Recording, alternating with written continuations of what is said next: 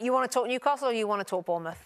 I think first we should talk Bournemouth, and Iriola's almost needed a performance like that against one of the so-called big boys.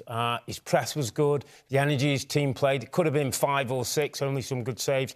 From Newcastle's point of view, the only good thing I can say about that game is we've got an international break in 2 weeks to get over it, because tired minds, tired bodies didn't look like they could live with the pace that Bournemouth played, and that's probably the first time I can remember under Eddie Howe Newcastle haven't turned up.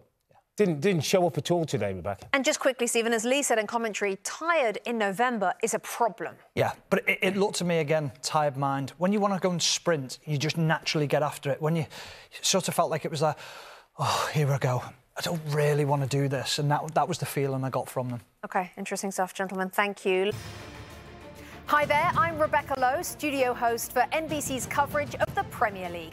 Don't forget to hit subscribe to watch more videos all season long. And for even more Premier League content, from original series to live matches, head over to Peacock. And be sure to tune in for Premier League mornings every weekend on USA Network and on Peacock. We will see you there.